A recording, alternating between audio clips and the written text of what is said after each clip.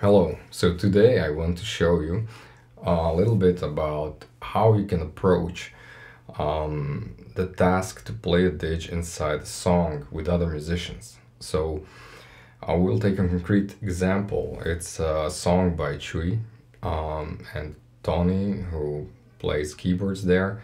He came to Ur me and asked if we can play something with him. So Ur usually plays guitar in Druid, and we listened to what he played and tried to figure out how we can accompany him or play with him.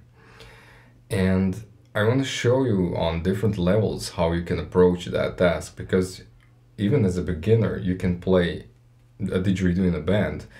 You cannot offer the same what you can when you are intermediate or advanced or pro, but still you can offer something new.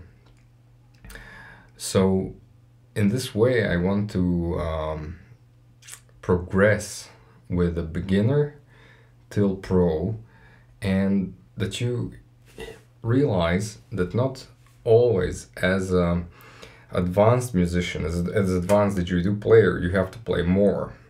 Because what I played in the end was relatively simple, but the way that the sound was shaped is not so easy, and the way it was shaped I feel fits better into the song. So it's more pulsy, more defined. So the song started with Tony playing on the keyboards something like,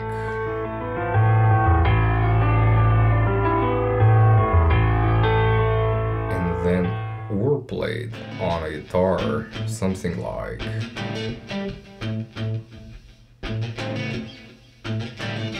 which together sounds something like. So you have to figure out where to put Didge there. So I ended up playing something like,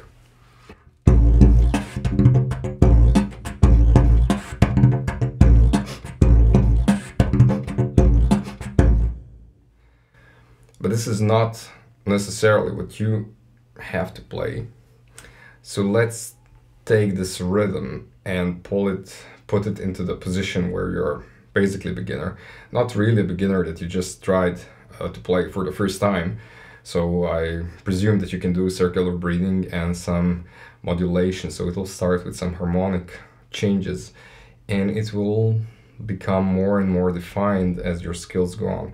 So maybe you can take these examples as an inspiration or an overview of what you could do, or how you can push your playing further.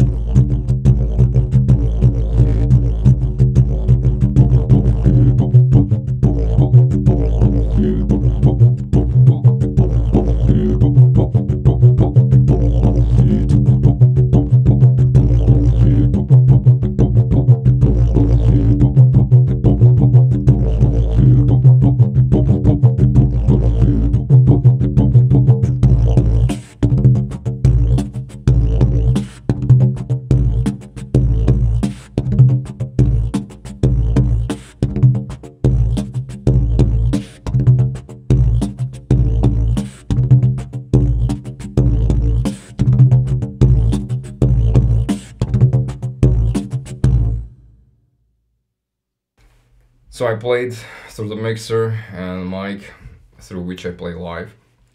So this is about the sound that I have when I play live, and this is why I had inner monitoring, so that I can hear what I'm doing a little bit better, what I'm doing together with the system.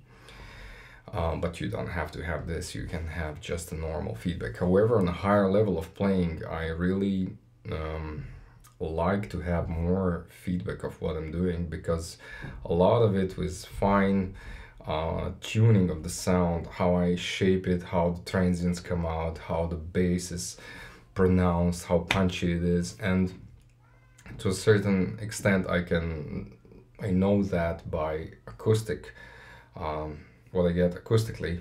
But if I have a microphone and headphones, then it's much easier for me to really know what I'm doing. Anyway, this I hope inspires you a little bit how you can approach playing, and what is maybe the next step for you to try. If you recognize yourself in some of the ways that I presented here, maybe you can get some inspiration to get to the next level. This is of course a very rough sketch, but hopefully helpful. And of course, if you're curious how it actually worked out, all this together, and how the Didge fits into the track, I recommend that you click on the link in the description and listen to the original track. Many thanks.